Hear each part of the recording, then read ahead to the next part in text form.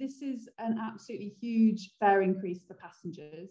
What we've seen in general is that since privatisation, rail fares have increased by around 24% already in real terms. We have some of the highest walk-on fares in Europe. Many people are paying up to 5 times as much as they are in Europe for commuter journeys.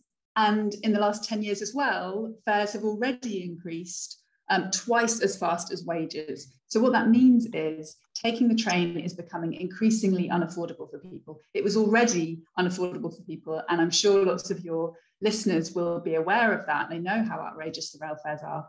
And what we're seeing today is that the government is increasing the rail fares yet again, and that's going to hit passengers really, really hard. And that's at a time when they should be encouraging people back onto the railway.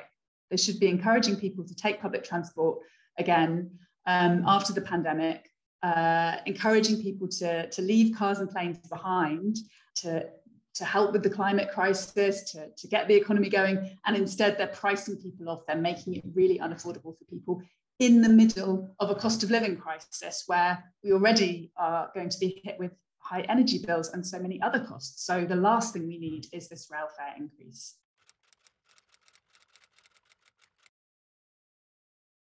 I think it all adds up, and what we really need is a railway that works for passengers, not for shareholders. Right now on our privatised railway, we have a situation where private companies are making a profit.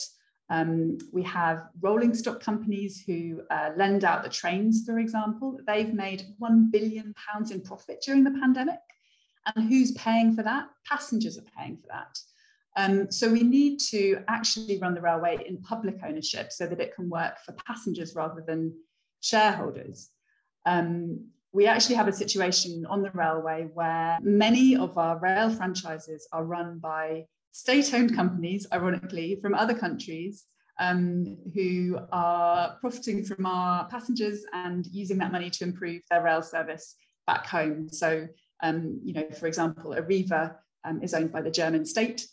Abellio is owned by the Dutch. That's fine and reasonable for them to do that. But actually, if we ran our own railway for the benefit of the UK, we could, instead of giving out dividends to shareholders, we could reinvest that money back into the system. It's £1 billion that we would save by bringing the railway back into public ownership.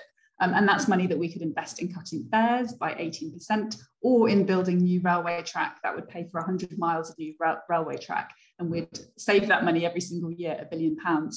I think it's a really good question about why we've gone this route.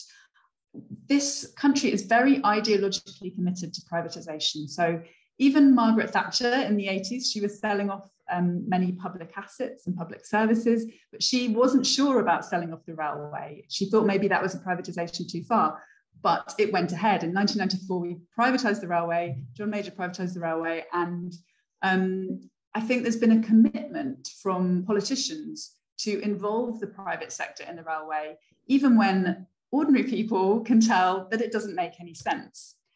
And the reason why it doesn't make any sense is because rail is a natural monopoly. So what that means is there's really not any meaningful competition. As a passenger, when you're taking the train, that's really competing with the car or other modes of transport. There's not competition on the railway. You can't choose when you're standing on the train platform which company to use.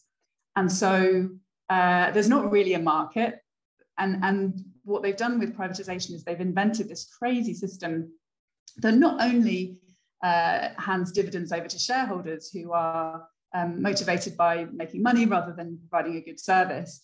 It's also a really chaotic, messy, fragmented system because they've tried to create a market where a market doesn't belong. And so I think it's not just the fact that we've privatised the railway and had that ideological commitment in this country to privatisation. It's also the way we've done it. And if you had public ownership of the railway, we could solve both of those problems. So we could create a sensible, coherent structure for the railway where there's actually someone in charge and passengers know who that is. And we could have a national plan for the railway to get people taking the train again, but also have the ability for local needs to be met as well in that system and for regional transport planning to happen. So the railway could be linked in with buses and trams in an integrated public transport system that's properly planned. properly funded, of course, that's crucial, but run for the benefit of passengers rather than shareholders. With this government, they're not interested in doing that. They're talking about Great British Railways, but that's really just privatization rebranded. But they should look at it, because 64% of the public think the railway belongs in public ownership, and that includes a majority of Conservative voters. So actually, people really want our railway to be run for passengers. They understand that this is a natural monopoly, that privatisation makes no sense. And it seems to be the politicians that are very slow to catch up. And now they're punishing passengers with these fare rises that are really going to put people off, I think. And it's really something that they should look at. In Northern Ireland, they've actually frozen public transport fares. So it doesn't have to be this way. And of course, in other countries in Europe, they have far more affordable fares in the first place, and we should be following their example.